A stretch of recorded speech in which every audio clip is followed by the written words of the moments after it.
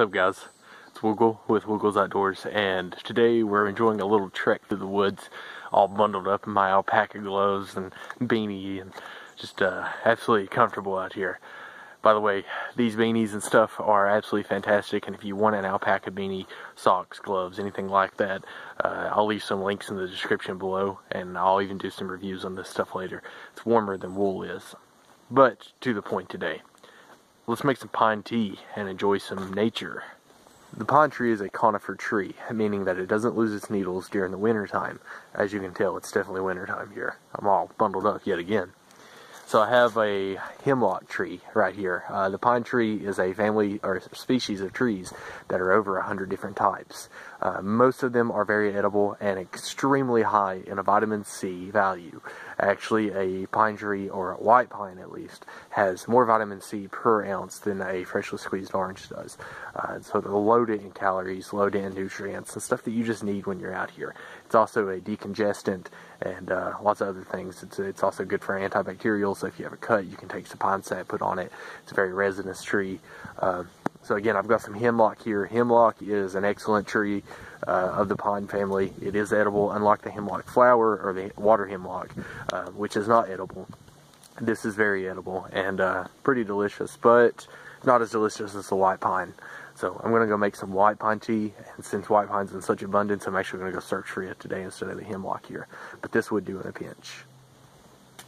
It should be acknowledged that the hemlock family of pine can be mistaken for the yew tree, mainly because when the yew is small and young, instead of growing in the fibrous square shapes that they do, they will grow in the size of this. So if you're going for hemlock, be careful about going for the smaller ones, or just look in the area around you. If you can see some regular hemlock in the area around you that are adults, you can tell that these are good. You should always act on any edible or any plant that you find within the woods. For the simple fact that if you find a tree that normally doesn't grow on a mountainous slope like this, and it only grows in swamp areas, you should really question if that's really that tree or if it's a mock-off poisonous tree. There's a lot of those out here, so be careful. Let's go find some white pine.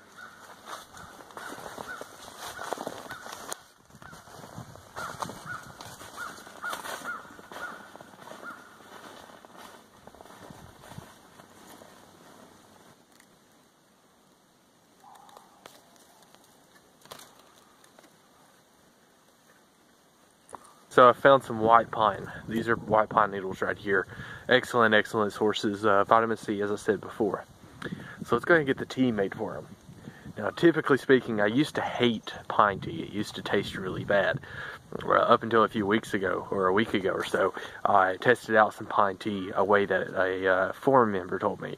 I belong to a few forums, and someone posted a picture of some pine tea on there, and we all started discussing how bad it could taste and stuff. So they mentioned that you're supposed to steep it and not boil it.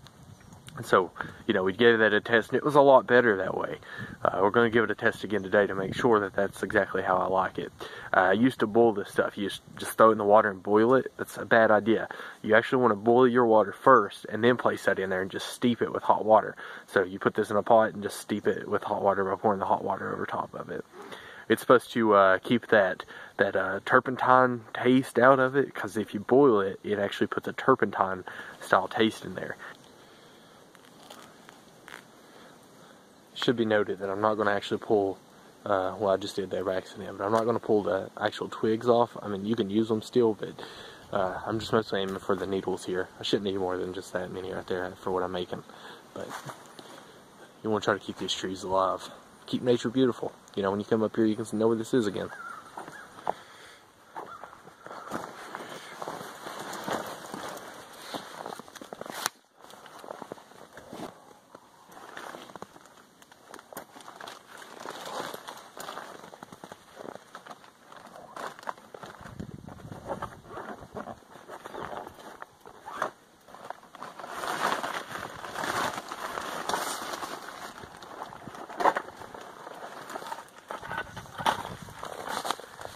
These things are amazing. If you want a good koozie set for your pots, hit me up, let me know. My buddy Michael Paul Grey Wolf.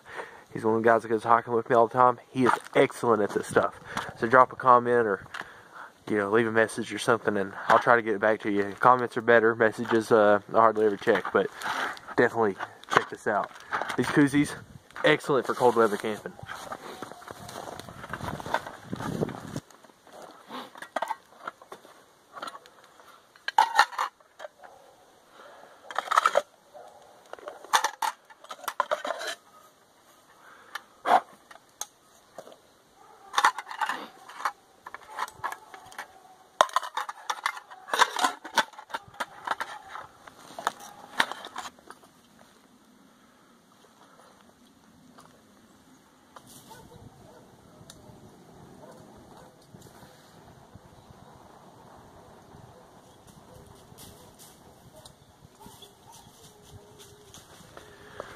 Now we wait.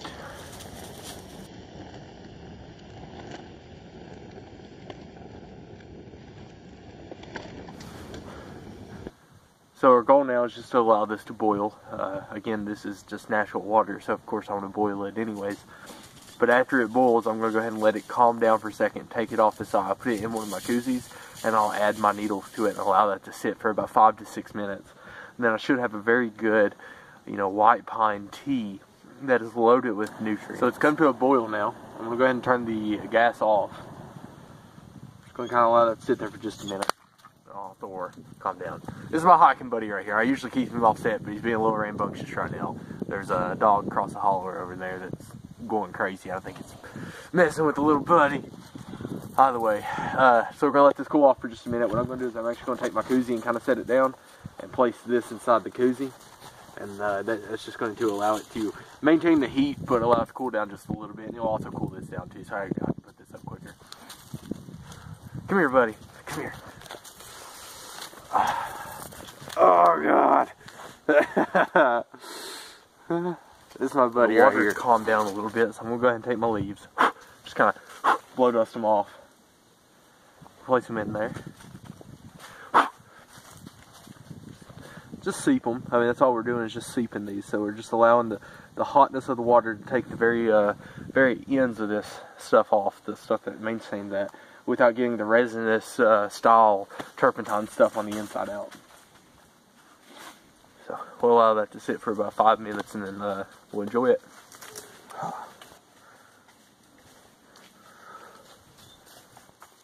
I don't know what's wrong with him today. He's just going crazy. I need to walk him some more. Get some of the energy out of him. He's a crazy hyper dog. He's a Akita mixed with a Border Collie. And he's super smart, very smart, easy to train. But man, if he isn't wild when it comes to like being in the outdoors, he just loves walking around. And I still haven't trained him to be just a hiking dog without a chain yet. That bothers me. But here's the tea. Thanks, Thor. Luckily I have my tea in my hand without having that stuff thrown all over me. Taste test number 1.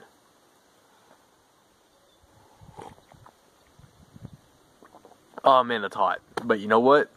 It is. It's so much better if you don't boil the needles. So if you've ever made pine needle tea and you've boiled the needles with the water, it's probably going to taste like turpentine, really bad.